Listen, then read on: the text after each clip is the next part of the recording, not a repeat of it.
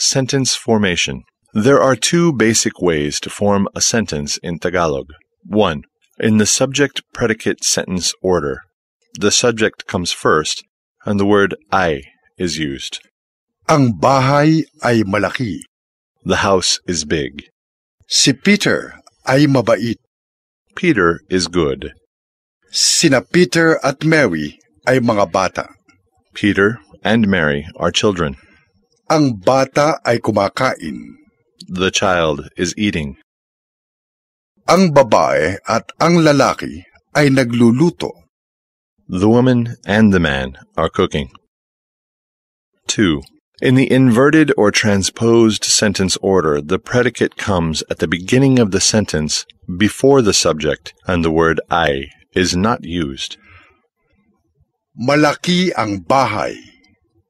Big, the house is. The house is big. Kumakain ang bata. Eating, the child is. The child is eating. Mabait si Peter. Good, Peter is. Peter is good.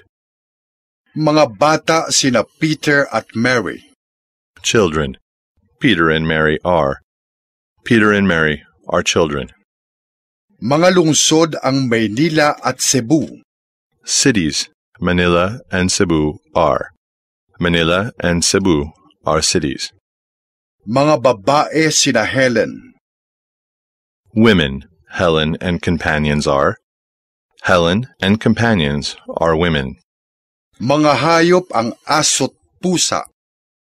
Animals, the dog and cat are. The dog and cat are animals.